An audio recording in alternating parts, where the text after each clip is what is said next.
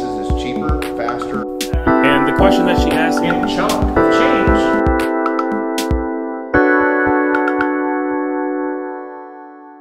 So yes, it's supposed to be about the future of IT, and we want to know what you guys think about where you think it's going to go, what how that's going to affect you guys as well, and what kind of insights we can give you on that front.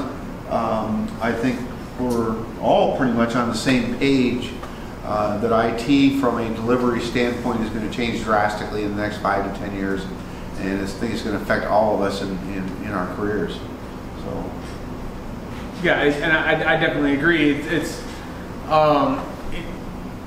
the small business especially, and I guess some of this stuff's gonna. When you do commodity line next, yeah, it's gonna play right into the next speech on commodity line, because well, I think you last presented this in like 2014. 2014, yeah. It's valid, and I've seen it shift since 2014 when Scott last talked about the commodity line. Everything, as I insinuated in voice, you're buying it as a service. When you start to be able to buy it as a service, it's a commodity. And it's just the way things go. And like right now, you guys want to go buy new servers, Great, you spec it out, you get very detailed because you have very specific needs for that. But what about your desktops? Do you actually care? You need a desktop with 4 or 8 gigs of RAM. You don't even care about the processor. And it just has to have a Windows 10 SKU for now, or hey, Fedora and or Linux or whatever when you're going forward.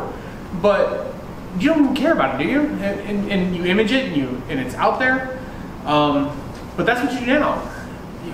10 years ago, people were still putting them together because it was way more cost effective for the general person.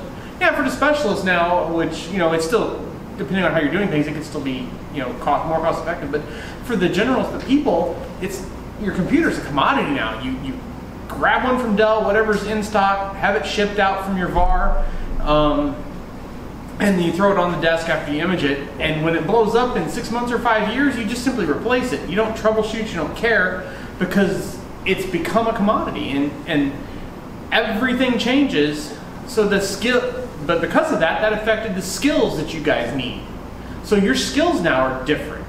I cannot tell you how many people I've replaced over the years, even before I was a consultant, just as I got new jobs, who I replaced because they never learned anything else.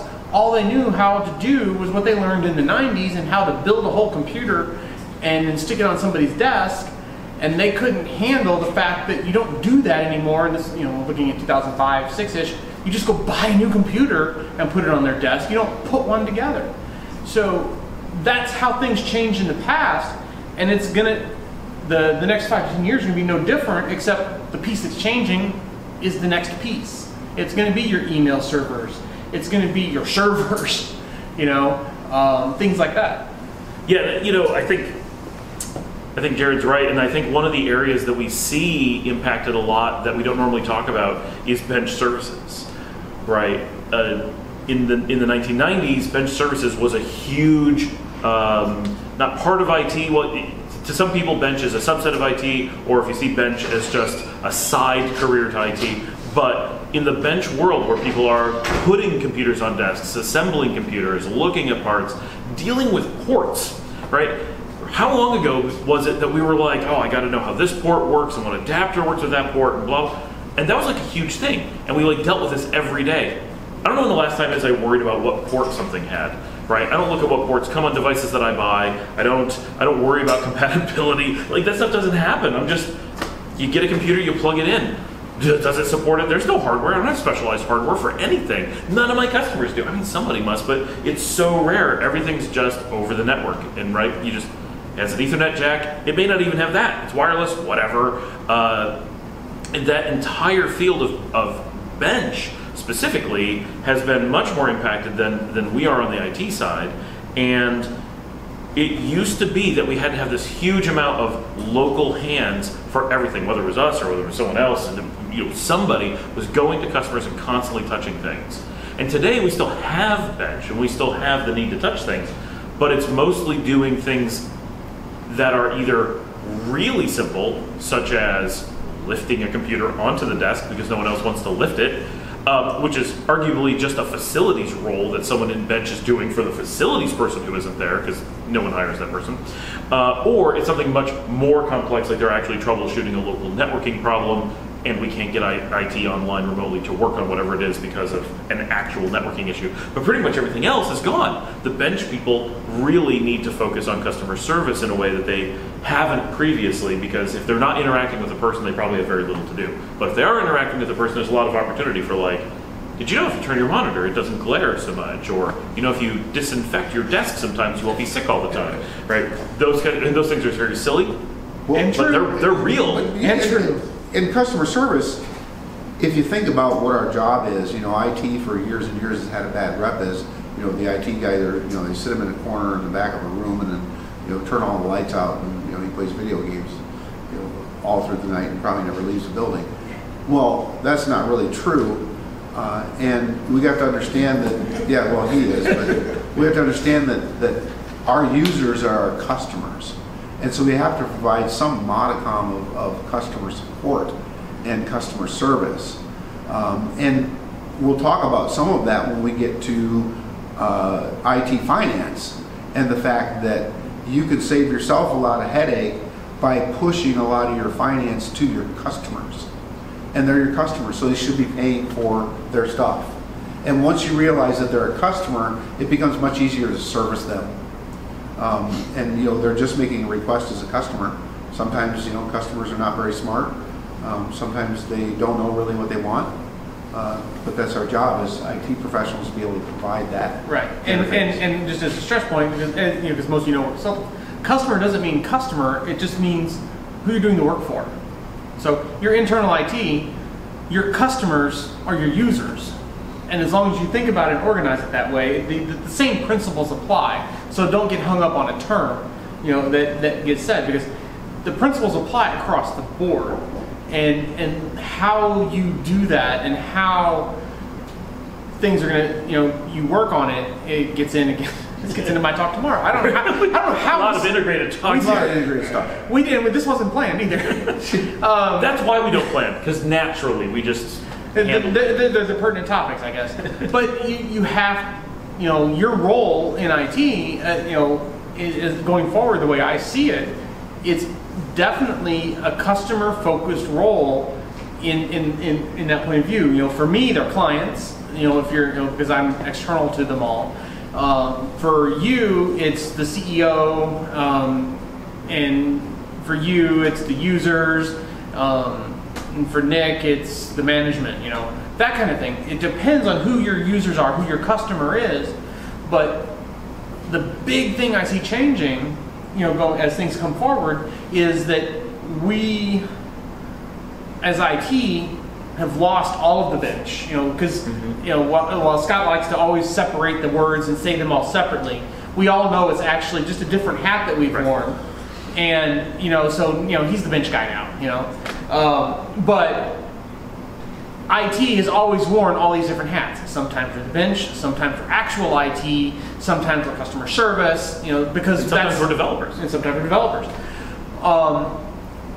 So as things go forward, where I see a lot of this coming, is the IT role is really going to be a lot more customer service focused from the point of view of you have to know what the IT services are, you organize the services, you manage the services as an IT manager, as was mentioned in one of the earlier talks, and then you're a customer service rep to whoever you're helping work on this with.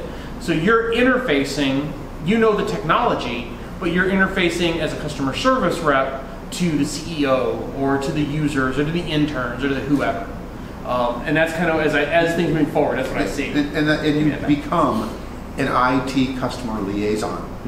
And you're an IT customer liaison for the CEO, anyone else know the numbers, and you're the liaison for the user when he has a problem, and you have to bring in a vendor to fix it, whether it's ERP or what that might be. It may be your PBX provider. It might, you don't know what that is, but like I said, you're going to have to either become very specialized in a certain field and kind of dive into that, or you're going to have to become more of a services management, IT services management expert. One of my articles a couple of years ago was all IT is external. right? To your end users, whether you're an MSP or you're just the IT department, they actually see us all the same. We're an external group to the users. Partially because IT is just those weird people out there that we don't know what they do for a job. We don't know what they do in their spare time. Like, they're very confused about us. But we're always external to them because we're not operations. We're not the business. And in much the same way, human resources is also always external to everyone else in the business, right? Well, they're HR, like they're not part of us, right? And it's just how things work. Legal team's the same way. So it's not unique to IT, but as a non-operations department and as not the executive management, which they're kind of in a chain, IT is always external. And we can reverse that and say all IT has customers, whether you're internal or external. So it goes both ways. Oh, great. I had something wonderful I was going to say, now I don't remember what it was. To continue on something that you had said. But as in everyone is customer service. One of the things that I really like to get across when talking to customers is partially because, and just users, right? Users have a tendency to see IT as the naysayers, right? They read Dilbert and they know, the IT naysayer is here to stop me doing what I want to do. And it's true, IT sometimes has to do that because users sometimes want to do ridiculous things, right? It's the parents and children. We're not here to say no to everything, but we are here to say no to touching hot things on the stove, right? And so sometimes we do have to say no, and that's our job, is to kind of have this oversight into the rest of the company. So yes, sometimes we have to say no, but in general, one of the things I like to do when we have, especially new users who aren't used to us, is sit down and explain, we are customer service. One, we only define our value by how much more valuable we can make you, right? We don't carry value on our own. Hopefully we're a very valuable department, but we only create value by either saving the company money or making it more efficient.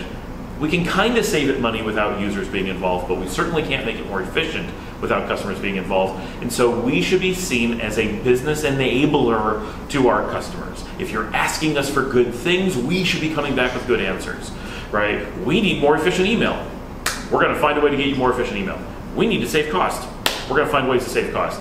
I need to be able to do this job better. Okay, let's sit down and do that, right? And part of it is teaching our users not to come to us with the answer, right? They may have the answer. Sometimes they know exactly what they need. But in general, they need to come to us with problems. If they think they have the answer, maybe come to us with a goal and then propose the answer. And we can say maybe that is and maybe that isn't the answer. But your goal is something we can probably agree on, right? Most users are going to have a reasonable goal. Teach them to say it, right? Make them understand that. Think at the goal level as a user. I'm wasting 5 hours every week doing this task. There must be an easier way. I have some thoughts on that, right? Great, let's sit down and let's see if we can save you 5 hours a week. If saving you 5 hours a week really makes me valuable as the person that helps make you valuable. And that's so true. The last company I worked for, they had a guy who was a scheduler. And his job consisted of approximately 2.5 days a week of making the 6 same clicks in the ERP system. Literally the same 6 clicks, 2.5 days a week. That was his entire job for that part of that task. And the thing is that we had tried to create a culture of having people bring their problems to IT and we'll find solutions. This actually came up in the smoking area. He was out there and he was bitching about this. I said, Chris, why haven't you ever said anything about this before? Well, that's just the way the ERP works. Yeah, but we can change that. So now that actually, we reduced his time on that to about 20 minutes 1 day a week. Because we automated it. And that's the kind of things that IT can do from a customer service standpoint if you understand the users. And if the users understand that they can come to you with their day-to-day issues and we'll attempt to find you solutions. Sometimes we can't. No, I'm sorry, you're stuck making 6 clicks 2.5 days a week. So as customer service people, that's our job, is to go out there and help our users to do a better job. Because at the end of the day, even if you're working for a company, your users are your customers. They're the ones who are actually paying your paycheck. They're the ones who can actually get you fired. Because if there's enough complaints from the user community about you or your services, they're going to find somebody else to do it. And so, yeah. Yep. And that's how shadow IT happens, right? If we're not there to do what needs to be done, they're going to start working around you. And if they work around you and it works, then management is going to start seeing them as doing your job, right? Oh, well, IT said this couldn't be done, but sales got it done. Therefore, sales knows IT better than IT does. Man, that's how management's going to see it. And you know what? If that's true, management's probably right. So having that interaction of making sure we're actually looking for good answers, that we want to enable the business, really goes a long way. And Paul and I were in Norcross having a good conversation, and we sat down with a team that had never had discrete IT and development before. They always saw them as a single team. And because they had always come through development's not a customer service department, right? Development's job is to create products. They're engineers, right? They don't have a mindset, they don't have a goal, they don't have a deliverable of customer service. But they had always had to come through customer service to get to their IT people. And because of that, development had this kind of gateway of like, no, we don't do that. No, we don't want to talk about that. And we sat down and we're like, no, just call us, discuss stuff. Don't be afraid to come through us. There's no development in between us anymore. Just let us know where your pain points are. And they were like, oh my gosh, we never, it was a big surprise. They didn't know what to do. And a lot of it was just having the political position to be able to move into a spot and say, come directly through to, we're a customer service department, and just hit us up for things. And yeah, we can't always say yes, but we're always going to sit down and have that conversation and be reasonable and look into it. Maybe we can fix things. Maybe it's what you think, maybe it's not, but that's what we're here for. And just knowing to have that conversation, right, can be a huge thing. Right. And then the same thing applies, as you're looking forward, where's your position going to go? What are you going to be doing? And yeah, I mean, everything's moving more cloud, as the email thread in the community mentioned, and we talked about it in earlier discussion. Figure out where that's going to go. I know where I'd like it to go. I'd like it to go to Office 365 because I know that that's going to work with their ERP system and something else that they've got coming down the line. The customer doesn't want to do it because they just see that recurring revenue. Well, how do you work with that? Well, I got to talk to the CEO and I've got to talk to the controller in the accounting department and make them understand that new OpEx charge is actually going to be better in the long run and understand how that's going to work because it's going to interface with their other systems. And so by working them towards a new future of this new services, what did I just say? I just said the same thing they did. It's customer service. I have to know the technology. So we keep talking about customer service and things like that, and don't freak out. You're not going to become a customer service rep like you think of customer service reps, but you are customer service for IT. So you still have to know the products. You're still going to have to know the solutions, but you're going to be, that part of it is going to be dealing with that. But then the other part of it is, and I definitely think, is you're going to become that manager of all of them. You're going to be managing your Office 365 subscription, and you're going to be managing your cloud subscriptions for your other, Azure services and this and that. And you're going to become the person that manages all that. So you have to know about those, and you still have to know about the technologies that are running on them. But you're no longer running those technologies specifically, because that Azure service you spun up is something that you bought from a vendor, and the vendor has to support that. You just have to make sure the services are there and that and everything was installed and set up right. And then when things fail or have an issue, you work with the vendor of whatever product that is and get it back up and running. So you're not the technician anymore, because honestly, IT never was. But that's, again, the whole thing about many hats. IT, especially in the small business, was everything. And it simply isn't going to exist anymore. Or the everything is going to change. Yet the everything is going to be managing the everything. You're not going to be the guy touching the everything. You're simply managing it, okay? So you've got all these servers on Vultr, you've got these servers on AWS, you've got this Office 365 subscription, all these things. You don't know what they all do in detail. You just know that these are needed for the ERP, this one's needed for that, and you know which vendors you work with for each solution.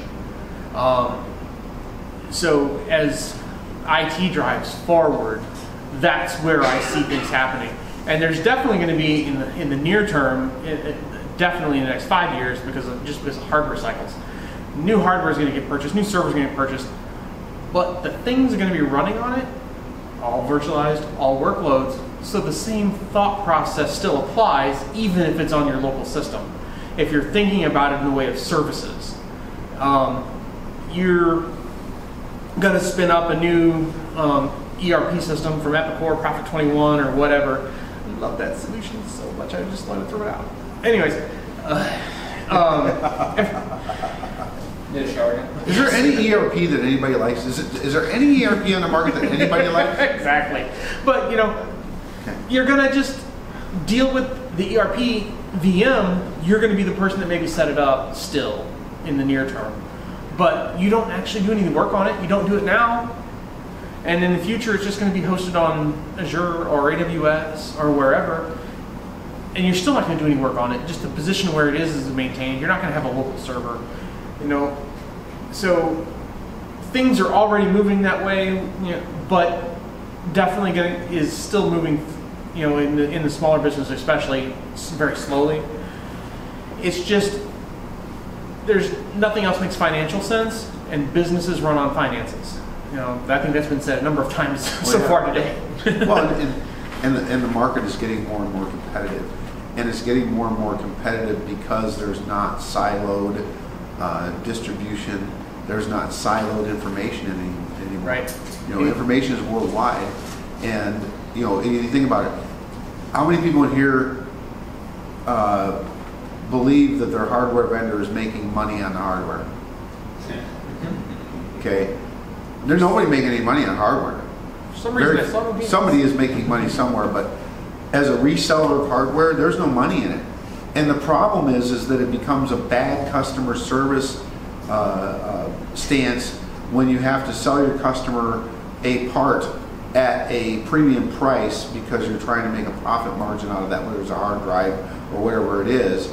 Because the minute he finds out that what you charged him for that hard drive and what he can go buy it for on the internet, he doesn't want you anymore. And so that's the availability of information is changing the landscape in the way that businesses look at IT. It's not that they have to rely, and it's the same thing that Jared was talking about, the old phone company approach. You had to have all three pieces, and the phone company knew that, and so they gave you all three as a package at one great low price. It wasn't really a low price at all. And when you start parsing that information out, you find out that you're overpaying for a lot of stuff. And that's what companies, as the markets become more competitive, companies are looking for places they can save money. How many people have had their finance department or their CEO come to them and say, hey, I need you to reduce your budget by 20%? Okay, that's going to happen in any large organization. It's a stupid way for them to come and reduce money, but it's easy for them to do that. What they don't understand is that that's not how IT works. And so like I said, when we talk about IT finance tomorrow, I'll show you ways to combat those kind of problems where they don't come at you and say, we need to reduce your budget by 20%. But we'll talk about that.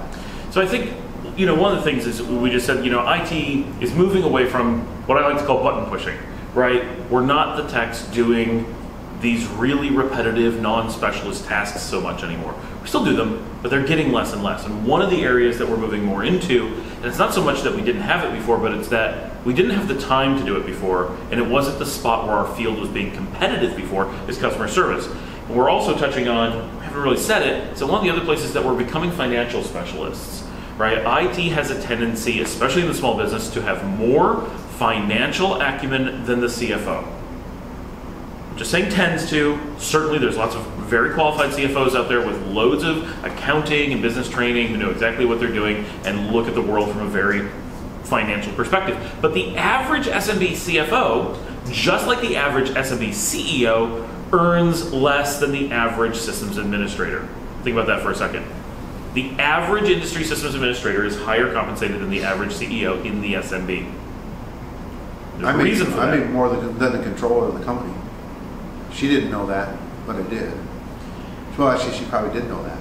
She probably figured it out. She probably figured it out at some But point. these are But so these are real numbers that tell us something. One, it tells us that there's a lot more CEOs in the SMB than there are systems administrators, right? That's actually a big factor as to why that's true. But CEOs and CFOs in the SMB typically are not trained. They are often people who either had an idea, came up with some money, decided to take a risk, or had a family or friend who was willing to invest in them, not people who earned the position through a career ladder where they started off, mentored or were educated in the field, worked up as a specialist. The average CEO, certainly there are specialist CEOs in the field, and for those of you who know Chad Oliver in the community, his father is an SMB specialist CEO.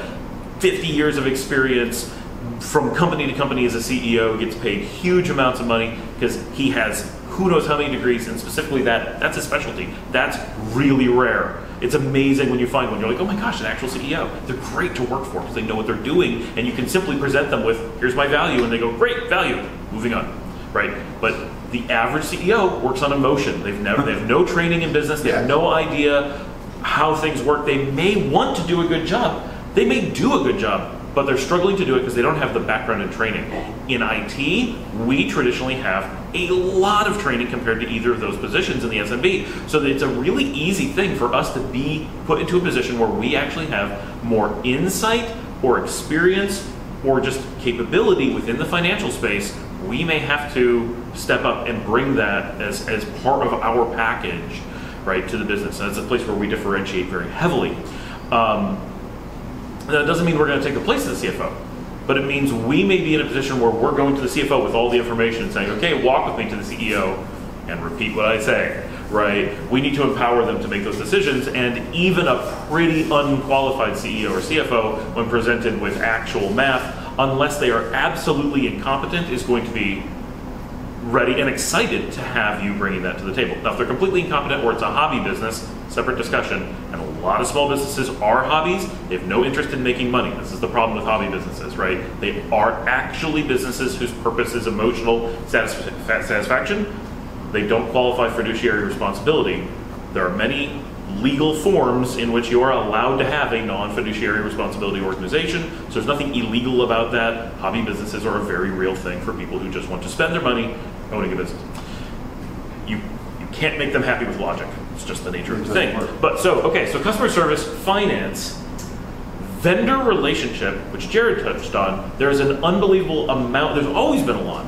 But our value, where we differentiate ourselves from other IT professionals and from other IT departments, is heavily more today than it has been in the past, interfacing with vendors, whether that's vendor selection, vendor management, reining them in, filtering them out from, talking to the business, and getting, the last thing you want is some bad vendor or even a decent vendor who's just really talkative getting to the CEO and wasting valuable CEO resources when they didn't need to be, right? I'm reining in the CEO when he sees that Barracuda sign at the airport. That's a separate issue, but yes, big one. Yes. But so vendor management is a spot where dealing with Microsoft, dealing with Google, dealing with these big vendors, and simply being the interface to them, whether you're the one making the accounts, whether you're the one arguing about prices, whether you're the one picking the levels or the features, all those things are things that require financial knowledge, customer service knowledge, technical knowledge, and knowledge of the business and how it operates, right? Even though the users may say they want certain features, you may know other features are better for them, or that they won't really use it, or it's too expensive, or whatever. And then the last piece that I think is the other hat that IT really needs to wear to bring the new value in the future is purchasing management, right? And this is one that we should have been doing all along. And either our businesses don't trust us to, or it's something we tend to overlook because it's not a big deal, right? But companies buy a lot of stuff. And good purchasing controls. Now, some of you may be in a business big enough to have a purchasing department that you can hand this off to, in which case you're off the hook. Most of us don't have that, right? So one of the things that I deal with every day for lots of my customers, right? We handle their purchasing management. We have the purchasing relationships. Of course, this overlaps with vendor management, but we have purchasing relationships. We have their credit cards. We have their addresses. We have all that stuff, and we handle selecting products, getting a good price, making sure the parts match, making sure it's the thing that they intended to get. Often the thing they intended to get is something we help them decide. They may not even know what it is they need to get, right? We may be doing every piece. We may do everything and then hand it off to them to approve for the credit card or whatever, but we can bring a lot of value to getting them a good price, making sure that the vendor relationship is in place, having it shipped to the right place. And there's really no one else to do it. Even though it's technically a purchasing, not an IT thing, it's a spot where really IT is the only department with the capacity to do it well. And I think so those four things I think are they all seem kind of ancillary, but if you really view IT as being a business discipline, not a technical discipline like Bench, yes, we touch tech, yes, we have to be very technical, yes, we have to know how the things work. It's not that we're not technical, but the core of what makes us IT is that we are business. We understand the business, we represent the business, we defend the business, we are the first line and the last line of defense between the outside world and our businesses outside of the actual operations department.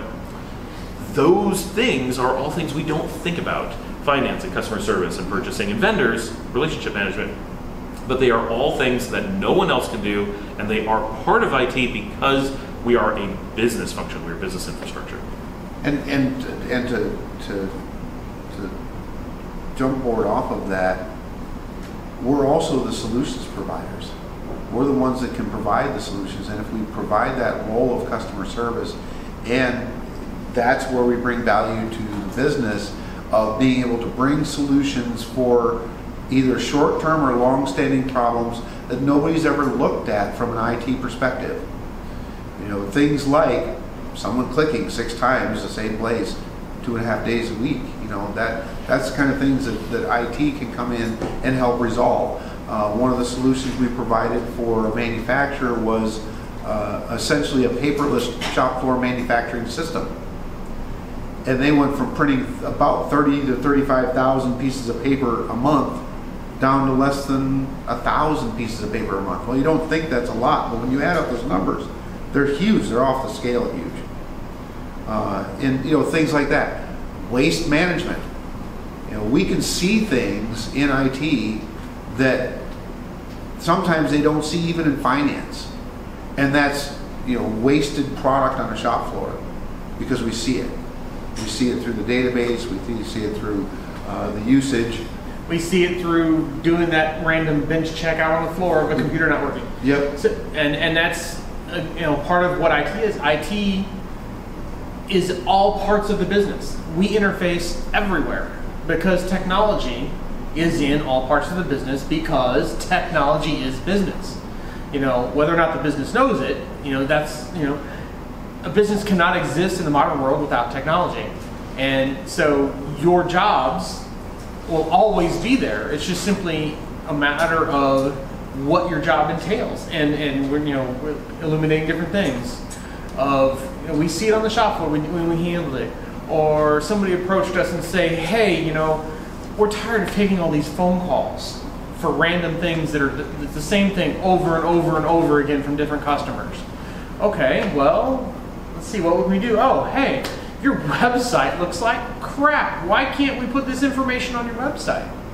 And so then we got a solution and found a solution for a company, and they put it together and they implemented it. And it took a year before people actually started hitting the website more, but suddenly their call volume isn't half of what it was a year ago. You know, so now their inside sales reps are spending more time on the phone with their actual customers getting productive stuff done.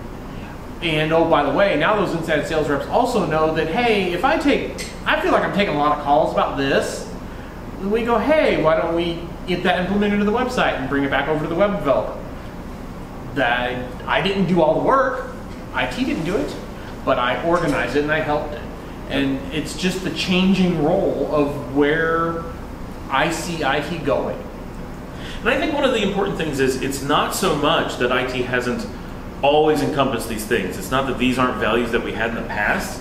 It's that we've been so tied up doing button pushes that we just had to do because no one else could do them, right? They're too secure and only we had the access, or it was too technical and only we knew how to do it. We were the department who did these things. Now that we're able to get away from those things more and more as time moves on, we're starting to be able to show even more value in leveraging these more holistic business aspects. And I think that's one of the things that you know, Jared is trying to say here is when you're looking at a business, if you look at the executive suite, the C-suite, right? Technically, they have a role in the entire business. It's their business, right? That's their job. They're overseeing everything. But they're busy with executive stuff. They're busy with management and sales and the things that are required to drive the business from a business head perspective. So it's very, very difficult for them to come down into a lot of the other pieces of the business. And every other piece of the business, whether it's operations, HR, legal, finance, you name it, they all have their own roles to do, which are very siloed, and they generally don't know or care or have a reason or authority to interact with other departments. HR really can't walk into legal and be like, hey, what's going on? Tell me about your day, right? It's not their thing. Maybe around the water cooler, but they're not going to take over their department.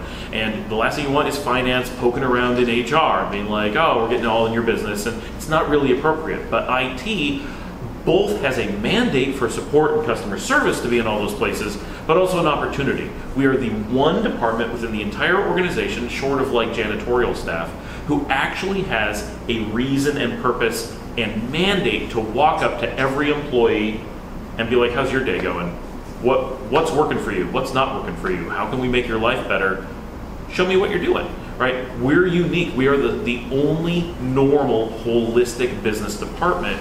And so without us, there's really nobody to look at everybody else and say, you know what, HR is having this problem, finance is having this problem, human resources is having this problem, operations, you know what, we're missing an ERP that ties all these people together. Let's start figuring out how much money can be saved in the big picture, because everyone else is looking at their silos, and they may have a great view of their silos, but they may have no idea, they're unlikely to have any idea of how that's going to really function to another department. And so if we're not doing it, who's going to? Well, and we also have to be the gatekeeper because of that metric of siloed departments. Your accounting department may have a lot more, a lot different IT demands than the HR department, and they may not be compatible. So we have to be that gatekeeper saying, hey, wait a minute, HR wants to do this, and you want to do this.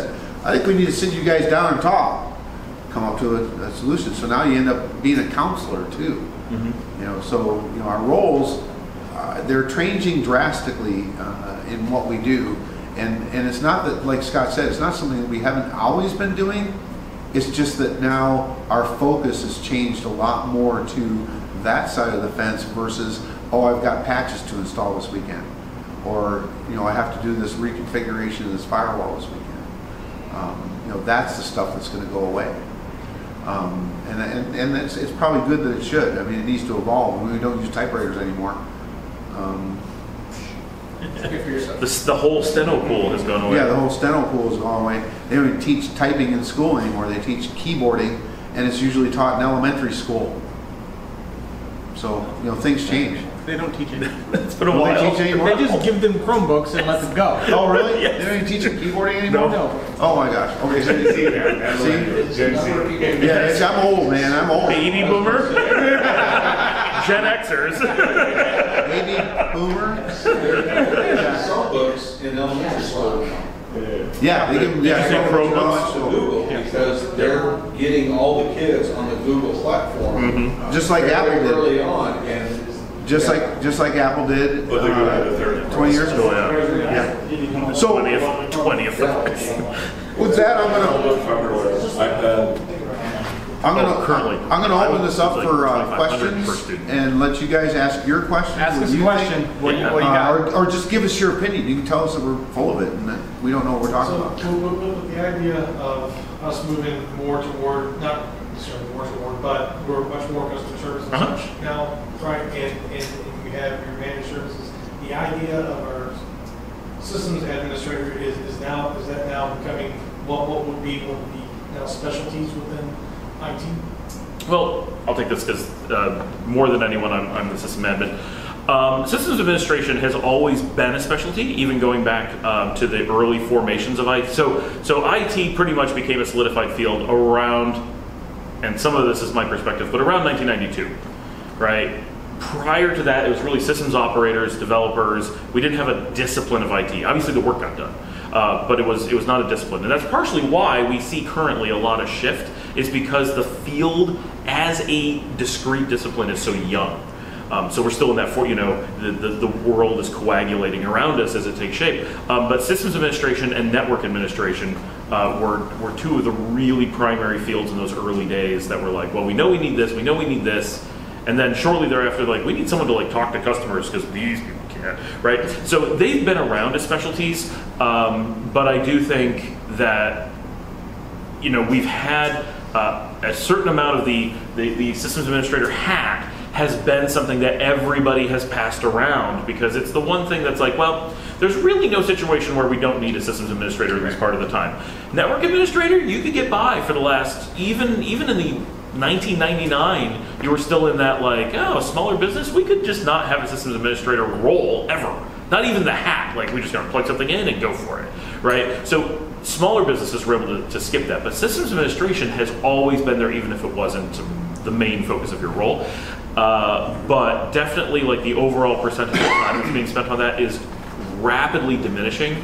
And even as a systems administrator, I think that's a good thing, right? Because it's not a spot where we're delivering a huge amount of value, especially now, right? 20 years ago, we could really come up with like, this is why my essay is making a huge difference, and they still do.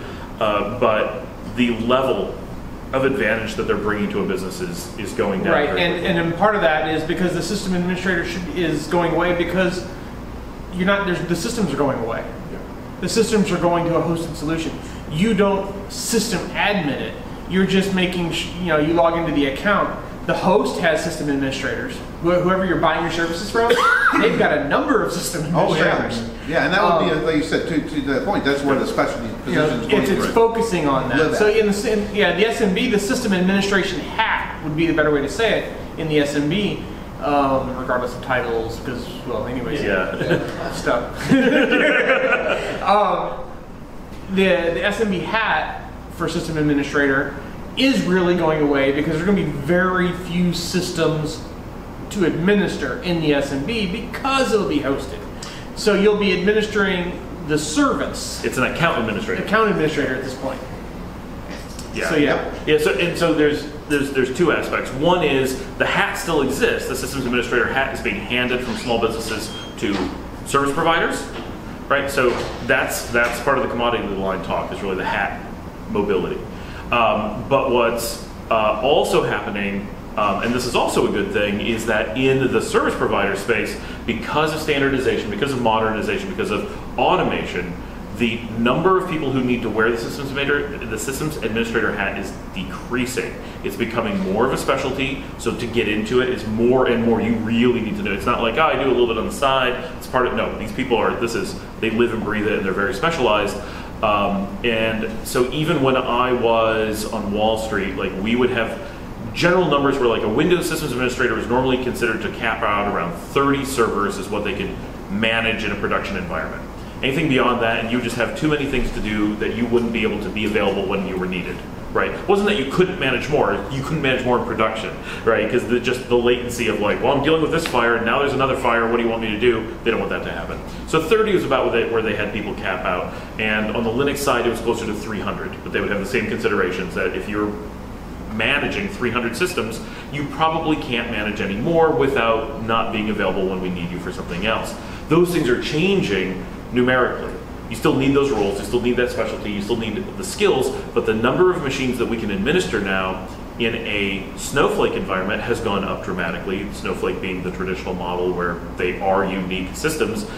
You may be looking at a few hundred Windows machines, you may be looking at a few thousand Linux machines for really well automated systems, and if you're getting away from Snowflake environments, you could easily be managing tens or even hundreds of thousands of servers, but very few places have that much scale. But if you are talking about an AWS, you are talking about Office 365, actually not Azure, right? Because Azure still has lots of snowflakes hidden in it, but when you're actually looking at the Office 365 portion of Azure, that is easily more than 100,000 systems that are not snowflakes. They may have 3 systems administrators on those, right? I bet they have more, but they don't necessarily need them. They could have really big numbers. So in some ways, the number of systems administrators needed across the field is reducing, But it's also important to remember that the number of systems in the field is dramatically increasing. So the rate at which the number of people who need to do it is decreasing is not nearly as fast as it would seem, because the number of systems that they have to take care of is going up so quickly because of the same moves, the move to cloud, the move to hosted, those places. You know, we had one server in-house. This is, say, 2002. We got one big server. Everything's on it. I got a systems administrator working on it. I've now moved that to hosted providers, and I'm now using 15 servers. Same people, same workloads, way more systems, but I have more efficient systems administrators. So the numbers have changed in interesting ways and will continue to. Yeah? So if someone is a systems administrator, they need to wear their customer service hat, of course. They can specialize, as you said. So if you're one of those people who has those options, what are some next possible career options for you as like adjacencies that you gentlemen see? Like if I don't want to generalize in that way, what kind of stuff If you don't want to be a generalist. Yes. Okay. Well, so the obvious ones are straight up systems administration is a very viable career field, right? The big companies, the Amazons, the Microsofts, they need lots of them, as do the Fortune 100. Even right? your Liberty Mutuals, your Right. big insurance companies, they all need real system administrators in their data centers. Yeah, because they're still using internal resources. They're still looking for competitive advantage. That's one of the biggest pieces. Systems administrators are common in shops that are looking at technology as significant competitive advantage, right? So they're trying. So the Wall Street firms are trying to, and I guarantee successfully, outperforming the cloud firms in how many, because they're able to specialize. They're not forced to be as general, so they leverage that at their scale to match more or less the scale that the big data, because once you get to so here's something that people need to understand about how scale works. There's a limit to how much scale can be an advantage to you, and all of the big firms go past it. There is a threshold, and that threshold is how many systems you can put into a data center, because you can't make the data centers bigger, right?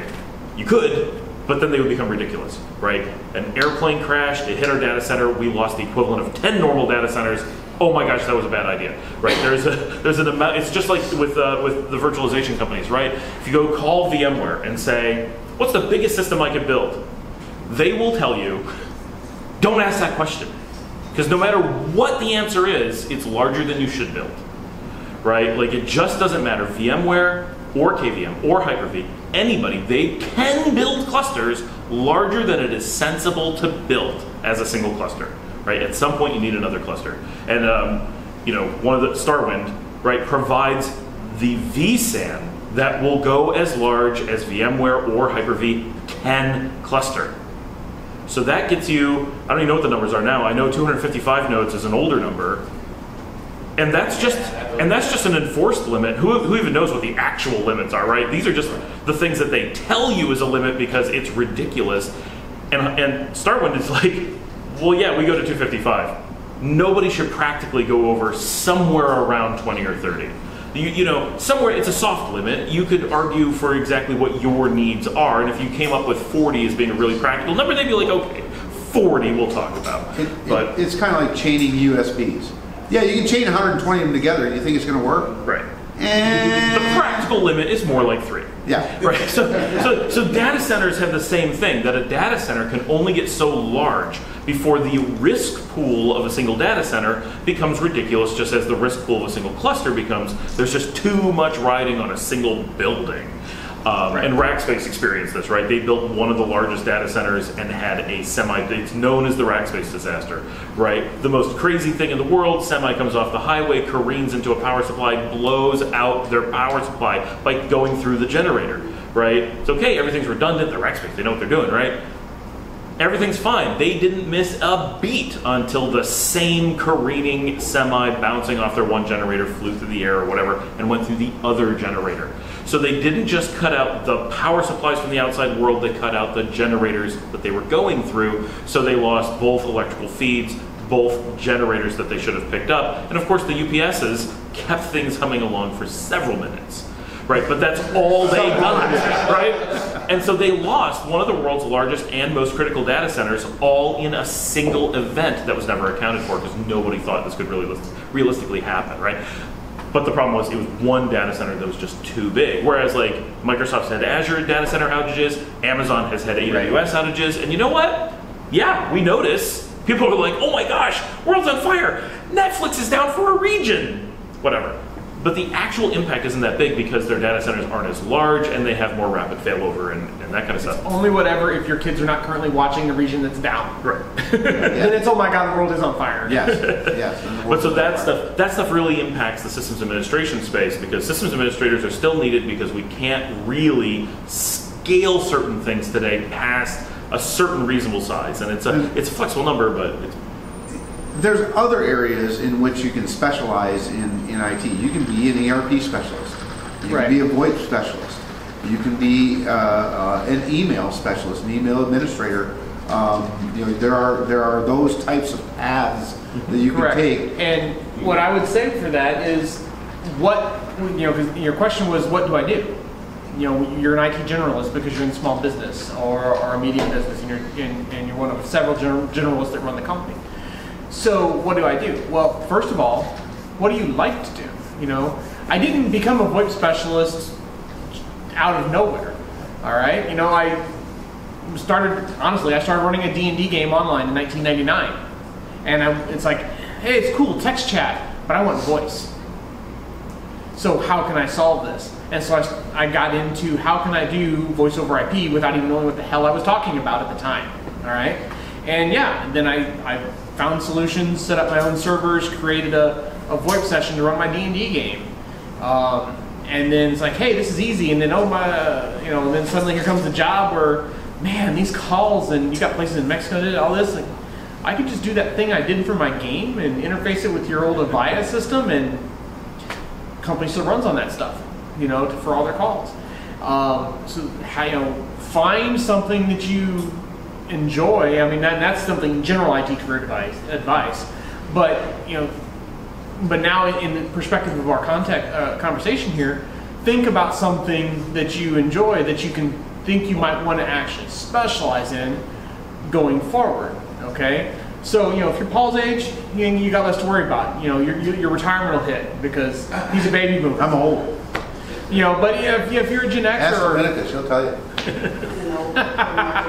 But if you're a Gen Xer or something like that, and you've got 20, 30 years of standard career left in front of you, or more, then you're going to want to look at finding something to do. Well, find like any other thing in IT, find what you like. Okay, I like IT. That's why I'm in. That's why I became a generalist. But hey, the world changes. You can't stay in the same place. As was mentioned in some earlier conversation. I got hired by a company in 2007, replacing a guy that had been there for 11 years. The guy that was there for 11 years was still doing things the same way he did them 11 years ago. He was leaving for better opportunity. He got fired from the new place because he didn't know anything. I learned that a year later. Yes. And it's not a shock because you have to grow, you have to change, and anybody who's been in IT currently should know that. If you don't, wake up, it's a fact.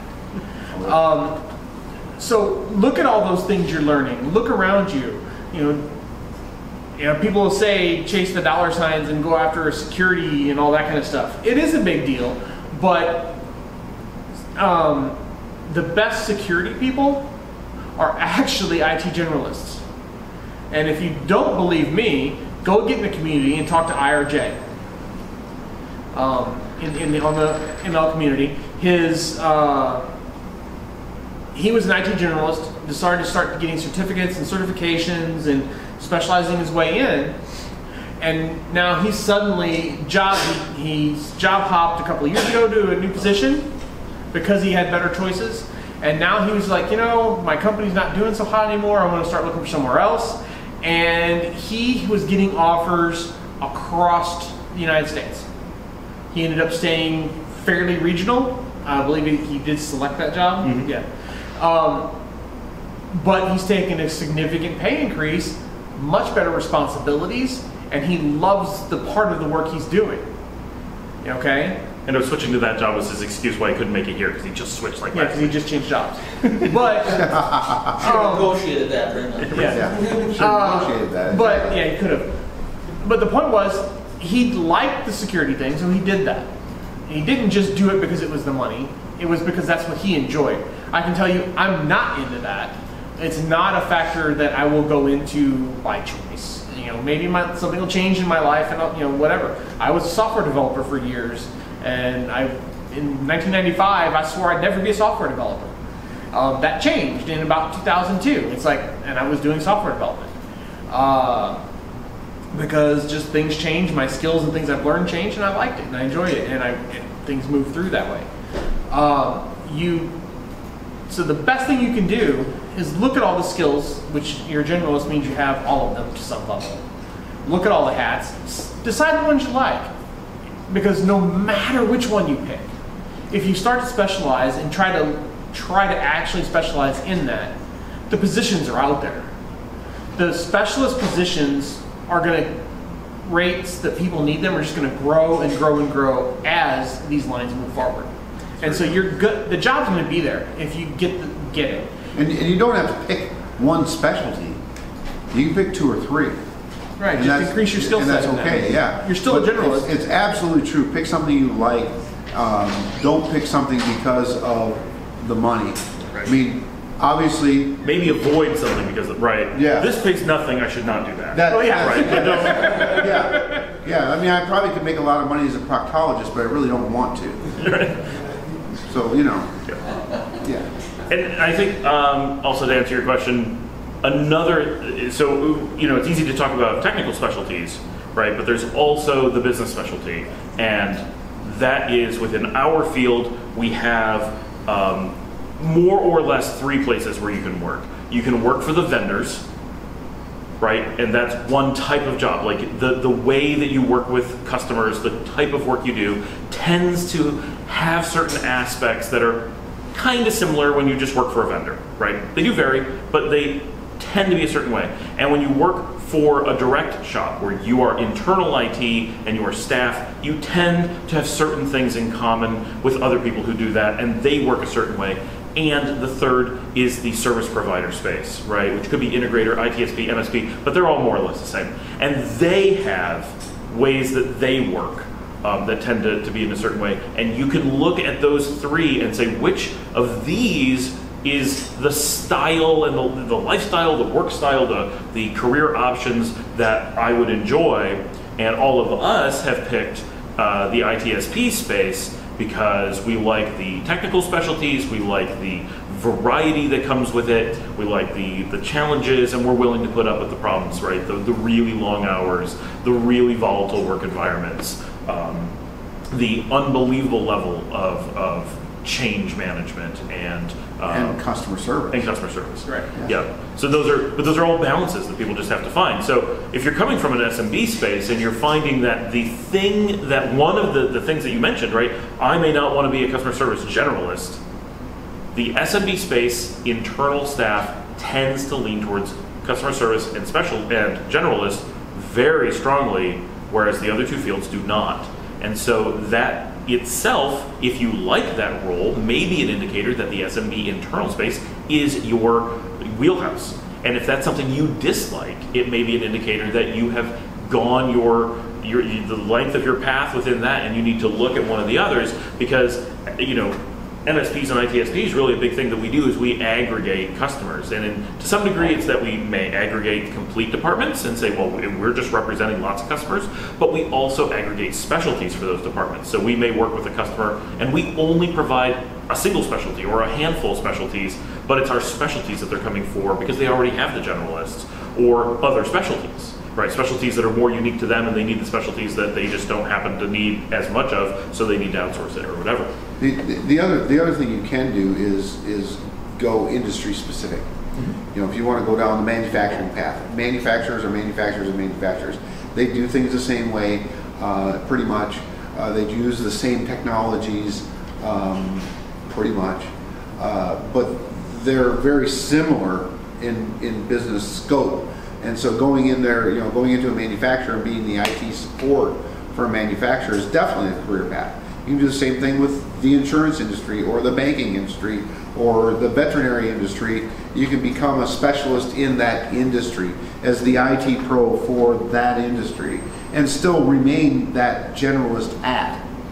Unfortunately, you're still going to have the customer service and the user management piece of that, the vendor management piece of that, because you're still going to have to deal with that. You're still going to have ERP systems. You're still going to have POS systems. You're still going to have document management systems that you're not going to have to manage. So you're still going to have that vendor management role, which you're probably already doing today. All right. Next question. All right, good.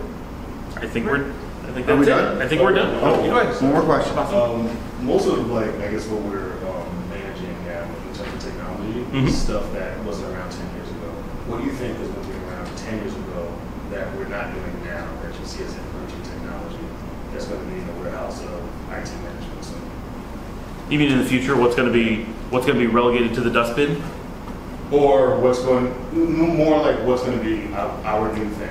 What's going to be our new VMware kind of thing? Well, I think it really is going to be managed services. It really is going to be the expertise of managing vendor services.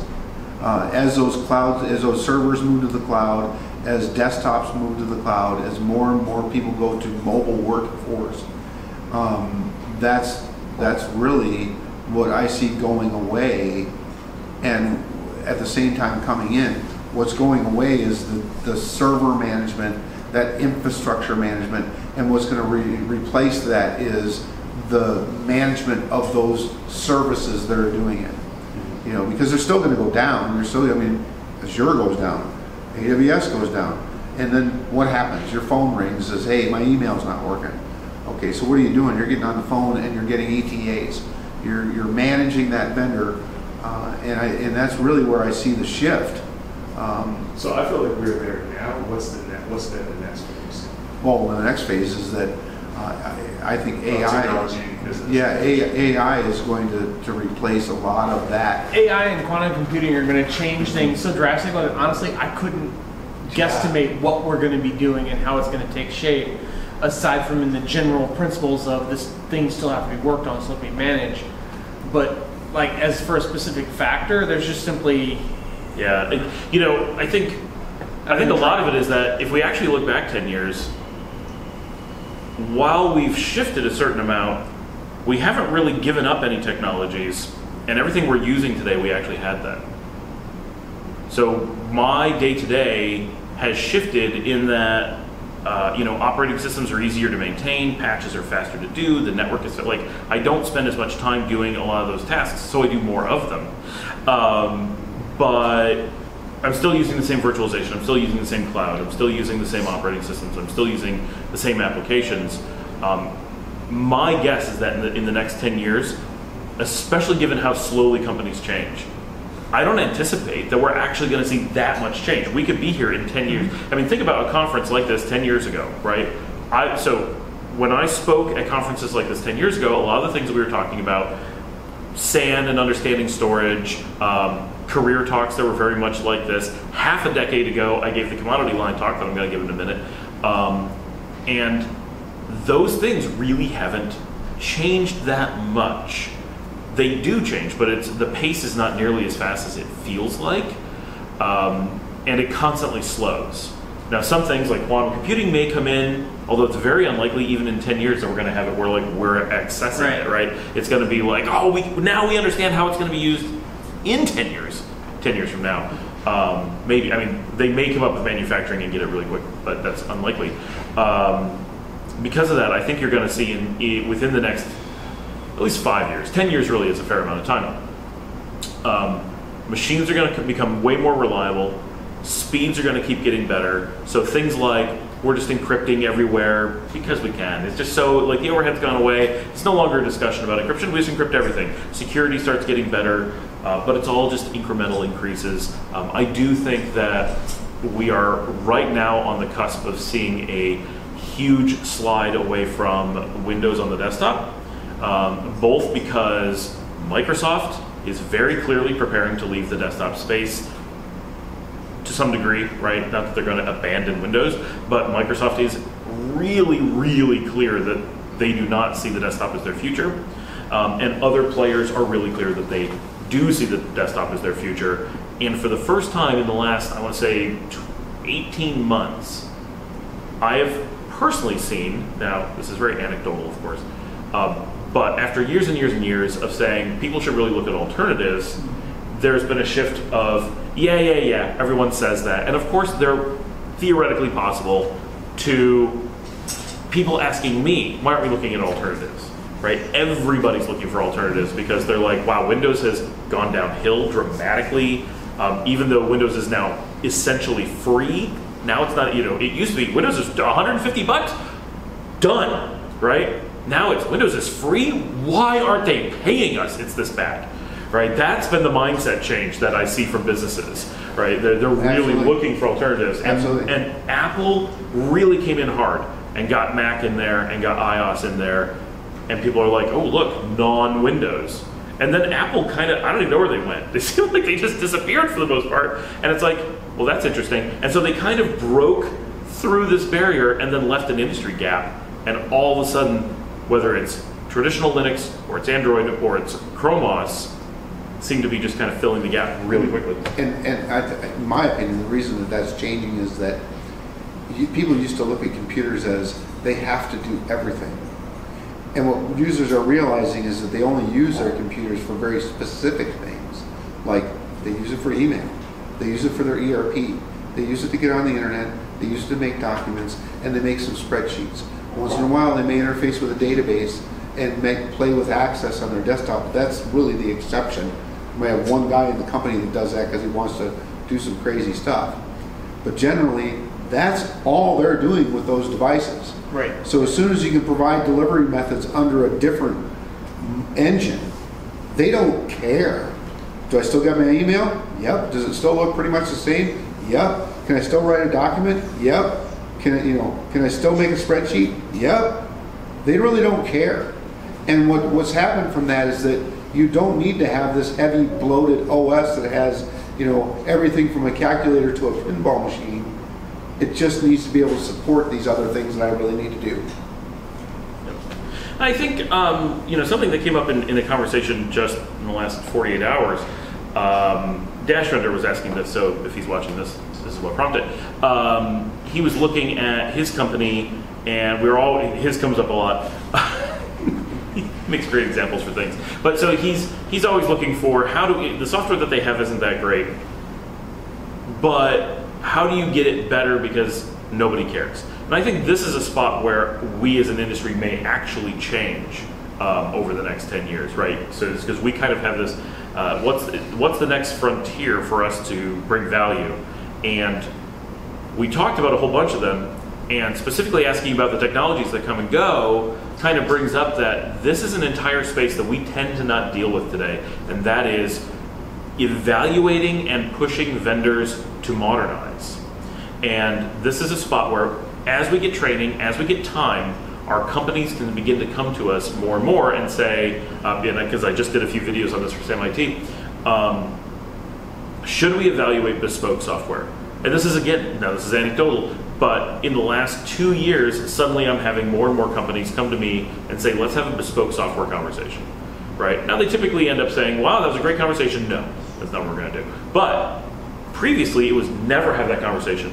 It would just not come up because dropping $500,000 on software seemed Development's expensive. Right, development is super expensive, and the moment that they realize you can't send it to India and get it done for $5 an hour and have it done in 3 weeks, they go, oh, I thought this was going to be like $2,000 to build a new operating system. No, it's not like that. But, so you eliminate some with that, but then once you sit down and say, okay, but if you had $500,000 and you were willing to wait this amount of time, we could start having conversations like building your own ERP or building a completely internal workflow systems. Eddie came from an environment where they did this 20 years ago. They sat down and said, we're going to build a bespoke software that is going to completely define our field. And they did, and they run 100% on it, and it's not like, oh, we have a little bit of a competitive advantage because we built the software. Their business depends on that bespoke software defining everything they do, from how people clock in to how they get paid to how they interact between each other. It's their communications mechanism, it's their everything. Right. And that stuff is amazing, right? So if you have a business that can do that, or you have a business that can go after vendors and say, look, we're going to consider bespoke, we're going to consider your competitors, and we're going to hold you accountable to making us software that does a good job. And I think that's where the vendors are changing, and where we as IT can help push that forward because of things like social communities and our conversations and the openness of things. Like, everything's more open. They know they can just go to the Amazon and see a price, like it was mentioned earlier. Well, the same thing happens with the vendors. All right?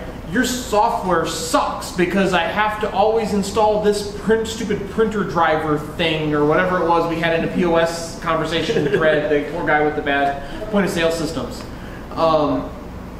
But those vendors are now just going to start getting weeded out, because day after day, one of the things we're going for as we go forward, people are asking in the community, and I just asked one again, the email software, and then I asked about a new point of sale software somebody recommended. It's like, so I find out now about these things, and if your solution is horrible, what can you do to fix it? Or if your solution is horrible, I'm going to leave you and go to another one, because there's more choices now.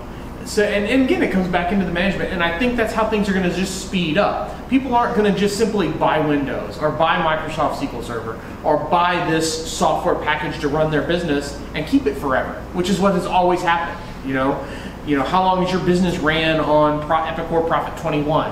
Okay, it's a horrible solution for a lot of companies, good solution for some companies. I won't argue that, but what about moving forward and switching? I've got that. I've got a client right now with Profit 21 that they're finally tired of it, and they're finally tired of the not doing what they want, so they want a new solution. And that could be bespoke software. It could be bespoke software. It's $500,000 dollars to get produced, or it could be some other solution with some customizations, or just a modern ERP company has the right solution. Mm-hmm. And that's, going forward, is something that the IT staff are going to be doing the next 5-10 years, because everything's more open. You ask where are we going, and not with the hardware specifically, but just in general. Everything's more open. Everything's out there. I pissed a vendor off in Mangalassi the other week. I don't care, because it was a true question. And I actually changed the title thread after a conversation and realizing that it was simply a misunderstanding for part of it. But I honestly didn't care about that, and I'm not going to get rid of the thread. It's public information, and it was all factual as understood at the time. Nobody was lying or misconstruing anything. There was misunderstandings and unclear things, and guess what? The vendor changed. The vendor fixed their process to not cause that misunderstanding for people in the future. Yep. And see, that's important stuff. This shift that we've, either you've been going through it, you've already made this, or you're seeing it come to service-based IT, is it gives you leverage. It gives you leverage you didn't have before. Because when the email system didn't work, you were on the hook for it. Because it was yours, it was in-house, you managed it. And when it didn't work, the CEO was at your desk. Well, now you have leverage because you have a provider who's providing that. When it doesn't work, you get to go to them and say, hey, either you're going to pay me or you're going to fix it. And they do. And sometimes they do both. Like in the case of AT&T. Not only did they fix it, but they paid you for it. So that's where that shift can be advantageous. All right. We'll take a little break, and then Scott's going to talk about commodity line. My turn.